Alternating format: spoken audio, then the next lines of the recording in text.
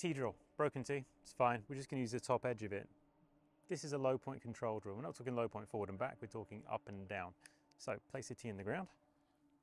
We just want a couple of millimeters showing above, maybe this.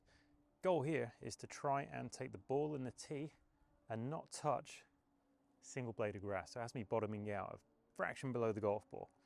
Now, when you've done one that you're happy with, which can take a while, oh, got it. See the tees forwards, didn't touch the ground at all, took the ball pretty clean. Once you've done that, step into the golf ball on the ground next to it and try and bottom out in exactly the same spot vertically. See what you get. Chances are it's going to be a slightly cleaner strike than usual, but a very safe strike. Solid drill.